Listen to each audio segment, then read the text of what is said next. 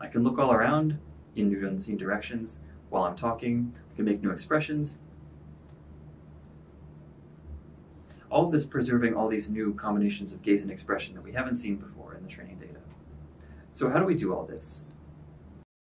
Using a training headset with 9 cameras to better capture the face, our correspondence model estimates expression, headset pose relative to the face, and additionally gaze direction from the headset images using a subset of frames with gaze labels. We then use these as inputs to decode the mesh and texture for each headset camera viewpoint. We jointly train a shallow network to convert avatar textures into the headset domain, render the avatar, and optimize the entire system end-to-end to match headset images using differentiable rendering.